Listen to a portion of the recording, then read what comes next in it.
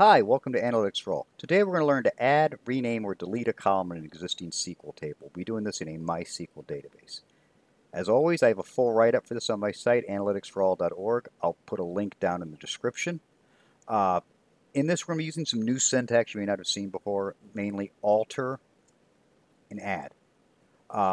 These are what's known as DDL language. If you don't know what DDL is, I'll put a link down in the description. I have a site on that. But let's go ahead, let's hop over to the database and see how it's done.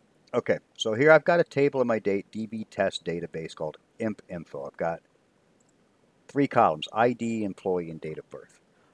First thing you want to do anytime you get in here is make sure you're using the correct database. And it's just a simple command of use and the database name, and you execute. Now we're in the correct database. So let's go ahead, let's start by adding a new column to it. So we're going to say alter table. If we spell correctly, it helps. ImpInfo. And then we're going to add, then we have let's add a column called location. So we'll call location, and then we have to give it its data type, varchar 255. If you don't know what data types are, I also have a page on my site for common data types using MySQL. I'll have a link down in the description for that as well. But here we go. I'm going to run this command.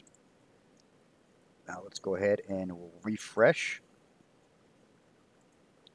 That helps if I actually click it properly. Refresh.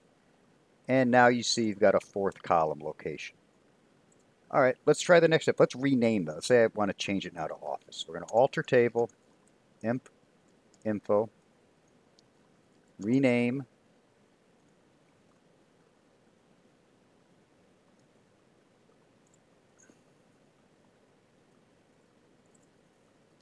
column, location.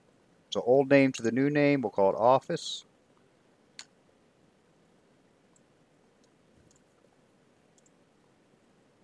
Now if we refresh this again,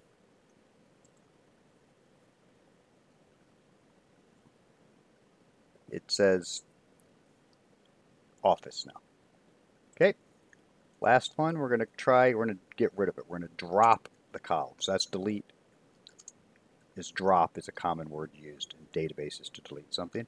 So alter table info, we're going to drop column office.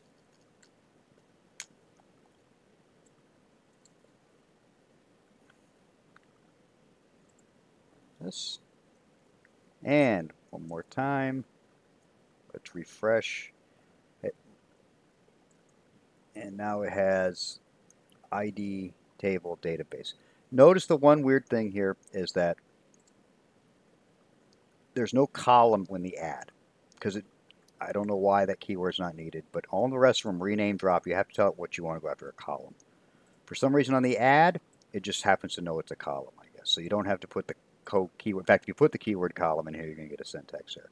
But anyway, this is how you can add, rename, and drop a column out of an existing table in SQL.